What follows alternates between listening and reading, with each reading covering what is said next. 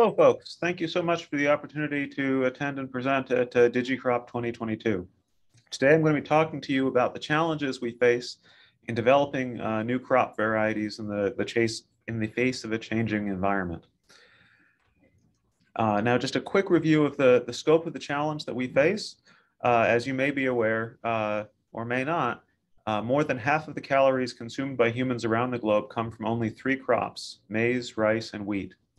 For 2 of those crops, wheat and rice, the yield, the amount of grain we can harvest from the same amount of land, has largely stopped increasing in many of the most productive countries over the last 30 years. This has a number of very negative impacts. One of those is on food prices and also social stability. So what you see here is the FAO Food Price Index going back over the last also about 30 years. And what you can see is that after a long period of relative stability, we've become more prone to large spikes in price. And these spikes have been associated with social instability, riots, and the overthrow of governments. If you are in a country where you spend 30, 40, 50% of your daily income just feeding yourself and your family, and the price of food doubles, your back is against the wall. You have no options, and you're going to try and break the system that has put you in that position. And I will mention that we are starting to again test the heights of food prices that we saw associated with these 2 periods of great instability in 2008 and 2011 to 13. Now, I mentioned that there are 3 crops that provide about half of all the calories. And the third of these crops is maize.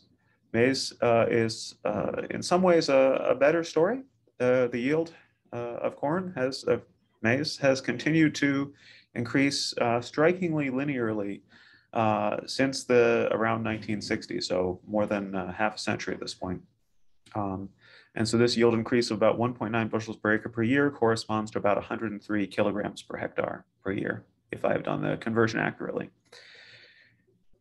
When I show this graph to people outside of agriculture, people in computer science, statistics, fields like that, they are always struck by this strong linear relationship, and they want to know what explains it.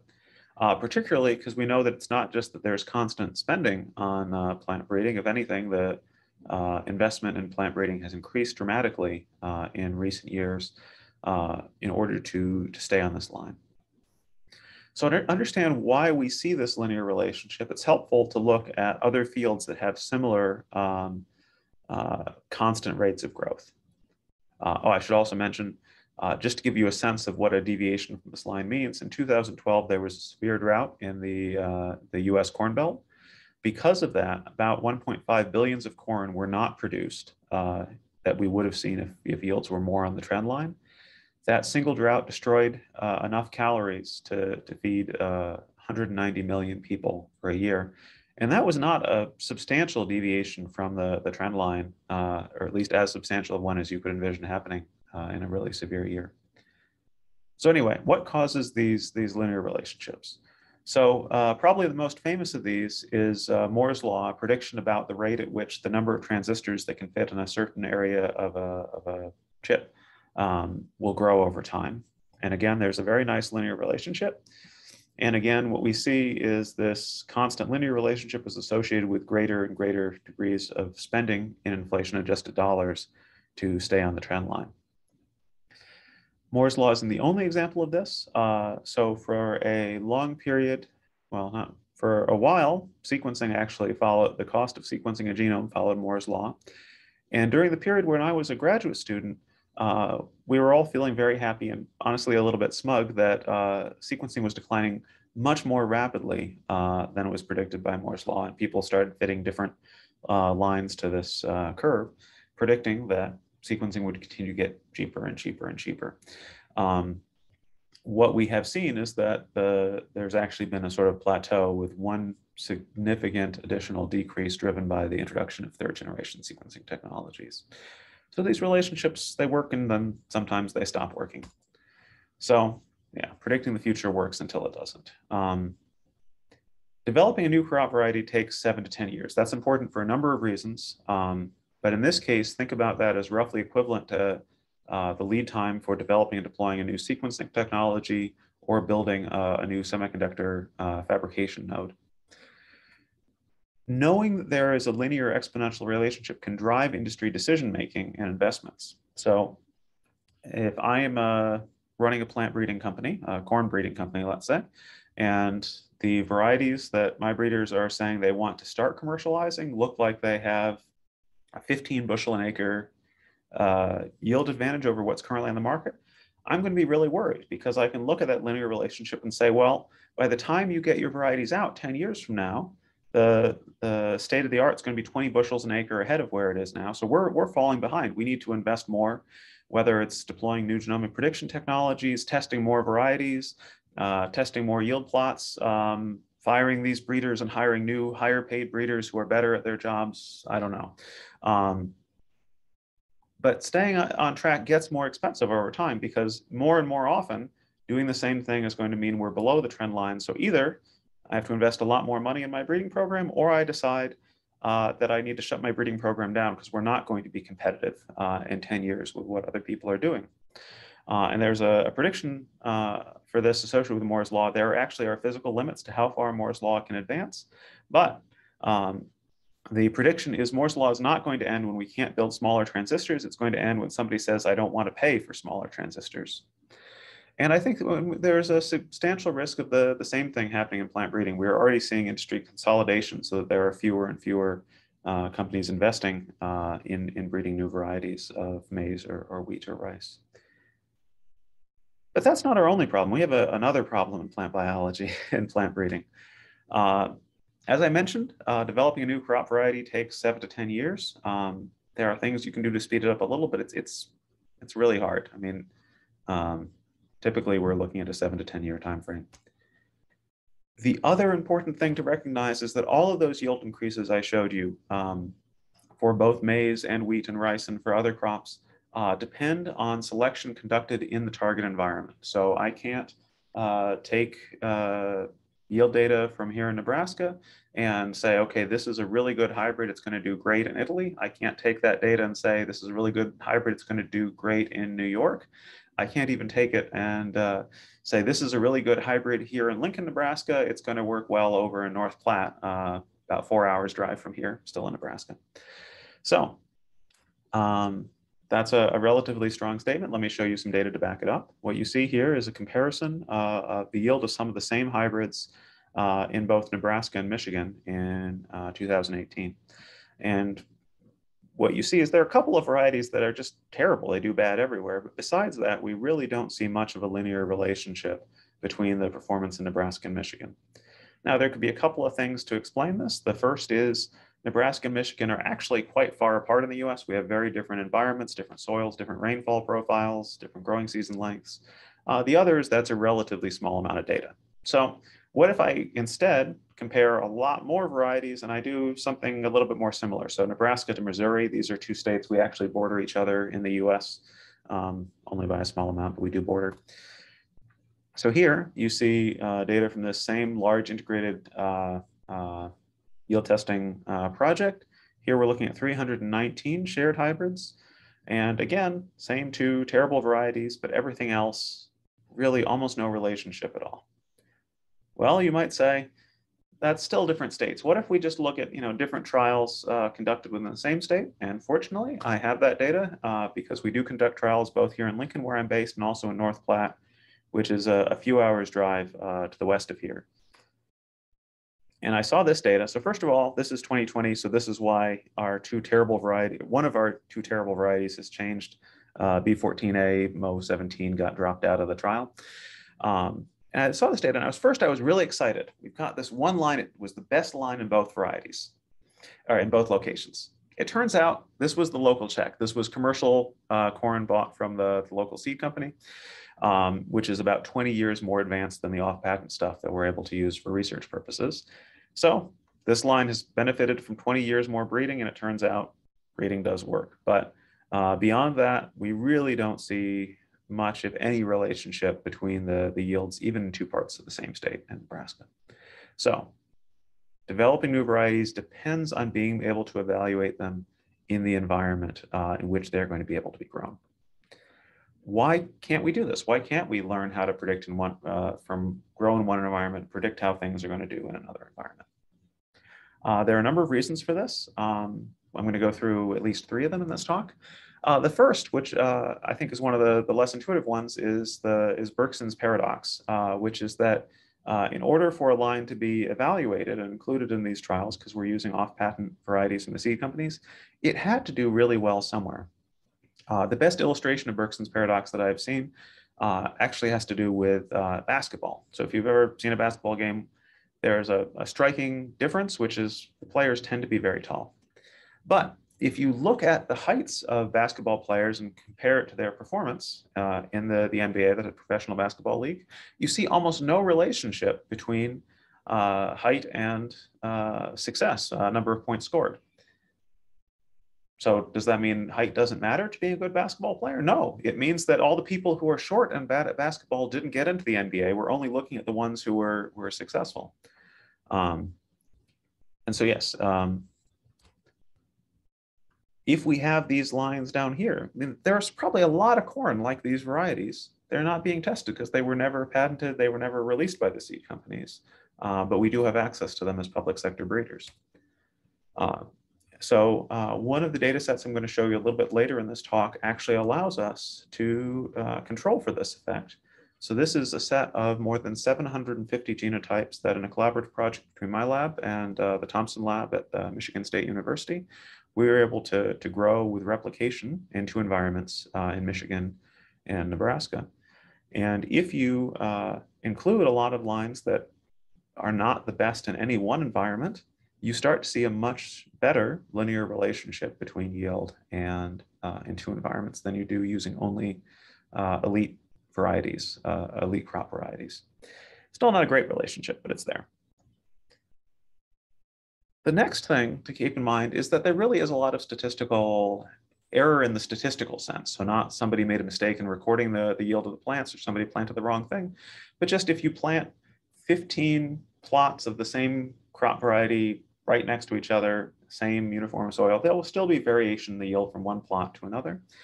And because we're growing hundreds or thousands of plots, they are relatively small. So there just will be a fair bit of residual value. One of the best illustrations I can show you of this is actually work from one of my PhD students, Hongyu Jin. So he built a statistical model to predict yield in Nebraska using just the Nebraska phenotypes, the Nebraska genetic data. He only used, I think, about 400,000 markers because more than that didn't help and it made the prediction run more slowly. But if he looks at these predictions, which only have access to Nebraska data and are trying to predict Nebraska data using a simple RR blot model, those predictions are better or are more correlated with yield in Michigan than the actual observed Nebraska data.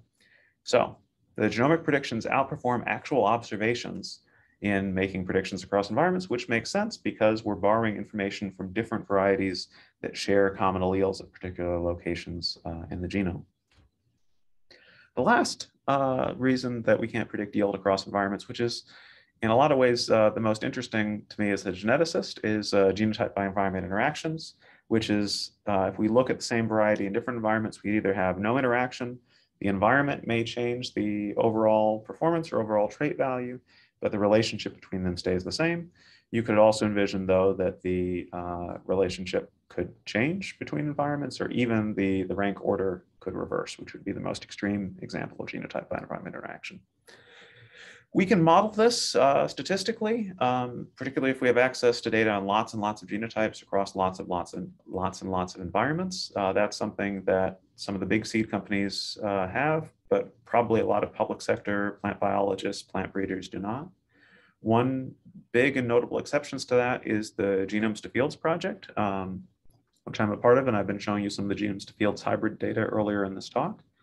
What you see here is an analysis of some of the Genomes to Fields data, about 46,000 total yield plots of corn across 77 environments over 3 years. I'm showing you only 2 of the years here. Now, if you look at different phenotypes across different environments, you can see there are different proportions of the total variance explained by environment, by genotype, by G by E, and by residual stuff we can't explain by modeling any of this. But if we look specifically at yield, G by E explains more of the variance than genotype itself. Environment explains a lot, which makes sense. If you look at this map, some of these environments, this is in Canada, this is in Georgia, this is the heart of the US Corn Belt. They're very different environments in terms of how good or bad they are for growing corn. This is me in Lincoln, Nebraska right here, and these are our remote field sites. Anyway, this is a really big problem because we need to be testing varieties in the environments in which they will be grown in order to develop the best ones. The varieties we're developing right now will be on farmers' fields around 2030, and we don't have access to the environments of farmers' fields in 2030. And we don't really have any other option. I mean, there's nothing else that can match the performance of selection in the target environment. Why don't we have access to the farmers' fields of 2030? Well, the obvious one is that temperatures are changing, which changes the length of the growing season. It changes the amount of stress the plant's going to see in the middle of summer. We're also seeing rainfall patterns change, which can be good or bad. If it's good, we need new varieties that are going to be able to use all that extra water. If it's bad, we need new varieties that are going to be able to efficiently convert the limited water they have access to into the maximum amount of rain possible, even if that is less. This isn't just change in climate and the environment, but also we need to think about changes in management practices, the input costs and regulation of the environmental impact of agriculture is changing. So we're seeing an increasing amount of regulation of fertilizer runoff. And even if we weren't seeing regulation of fertilizer runoff, simply the cost of fertilizer is increasing. A farmer planting corn outside of Lincoln, Nebraska, where I am today, is probably looking at paying about 3 times as much for fertilizer per pound or per kilogram as he or she would in a more typical year like this. And it's not clear that that's something that is going to change going forward in the future. So the farmer is probably going to apply a lot less fertilizer. And that, again, is going to change the environment for the corn plant and which varieties of corn are going to do well in those changed environments. We know that management practice also dictates a lot about what are the individual phenotypes that will lead to high performance. This is one of the classic examples of this, work by Don Duvik at Iowa State University, looking at hybrids developed between the 1930s and the turn of the century, and looking at how they performed at different planting densities. Most of the increase we see in the yield of corn isn't actually from developing corn plants that produce more grain from a plant. It's developing corn plants that are more okay with being packed at high density into the same field. So each plant produces the same grain, but you have more total corn plants.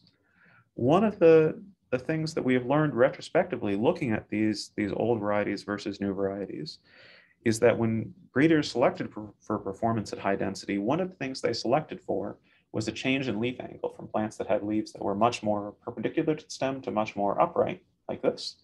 And what this does is if a plant has a limited amount of light coming in, it distributes the same amount of light over more photosynthetic tissue.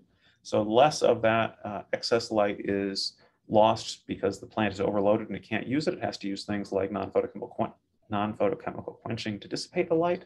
Instead, it can capture that light. And we see a substantial change in the leaf angle of modern maize varieties versus older ones. But we didn't select for this. We selected for performance under high density and then figured out afterwards these were the types of things we had selected for. So if we had known, we probably could have done that same selection more efficiently if we knew what are the other traits that contribute to yield in the environment that we're targeting. So can we identify other traits that contribute to yield in particular environments? What I'm showing you here is work from Ravi Moral, a postdoc in my lab, and Michael Tross, a graduate student. Ravi gathered data from a single maize population that had been grown for different experiments all across the US and collected lots of other traits beyond the sort of standard yield and flowering time for this population. Michael took some of this data, actually this is data from our own site here in Lincoln, and built a random forest model to try and predict yield from other phenotypes measured from the same plants, so things that were not directly yield related. We didn't put 100 kernel weight or something into the model. And I'll show you a little bit later how that model actually performs. But the powerful thing about random forest, or really any sort of machine learning based model, one of the many powerful things about these models is we can actually look at what are the variables that contribute most to the accuracy of the predictions of the model. And what you see here is Michael using a permutation-based method to actually estimate, just from this small set of phenotypes, which were the phenotypes that were most important for predicting yield. And the three that were of greatest importance were days to pollen, flowering time, plant height, and branches per tassel. Now, days to pollen, I can tell you a very clear story about why that matters. Plants that flower too early, they haven't produced enough leaves. They don't capture all the sunlight they possibly could over the course of the growing season, so they have less photosynthate to put into the grain. Plants that flower too late don't have time to complete their whole life cycle before the killing frost comes and their life is over. So this is a nonlinear relationship, which is why it's nice to have a random forest model that can capture these nonlinear relationships, but it makes a lot of sense. I can't tell you as good a story about plant height or branches per tassel, but what I can tell you is all three of these are traits that we know it is possible to phenotype using automated methods, for example, drones or rovers, or even potentially satellite imagery, although I'm less convinced we can use satellites to count the branches on tassels of corn plants. I've been wrong before. So the other thing that Michael was able to do is take this same data from Nebraska and use it to predict performance of those same varieties in another location, because we're using this collaborative data generated both here in Nebraska and in Michigan. So as you can see, flowering time mattered much more for predicting yield in Nebraska than it did for predicting yield in Michigan. Remember, this is the Nebraska flowering time. And this actually makes sense. So if we look at the relationship between flowering time and yield for Nebraska, we see a much stronger and sharper relationship in the Nebraska data than we do in Michigan. So it's always nice when you can look at the graph and get the same conclusion that the computer drew from the data. And then we see some other differences in terms of what traits are important in Michigan versus Nebraska. So this is a very early example of how we can start to identify what are the other traits in about a variety of corn that will predict how it will perform in one environment versus another. Now, I mentioned I was also going to show you the actual performance of these models. So this is Hong Yu's model built based on genomic data, Michael's model based on phenomic data. And here what we're doing is looking at cross-validation predictions. We train the model on some of the data, then we test it on new genotypes that it's never seen before.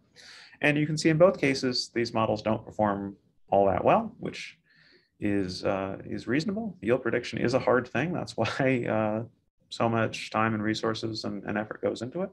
But this phenomic prediction, using only a handful of relatively easy to measure traits, is outperforming a genomic prediction model, which I think is pretty exciting.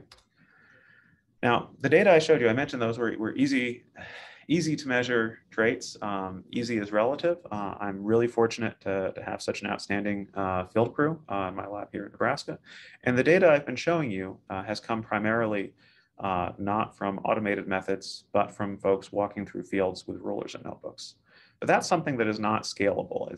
There are a limited number of people in the world whose idea of a good time in the summer is to be walking through a muddy cornfield as the steam comes up out of the mud and you're bitten by bugs and your arms are cut by the razor sharp edges of the leaves of the plant.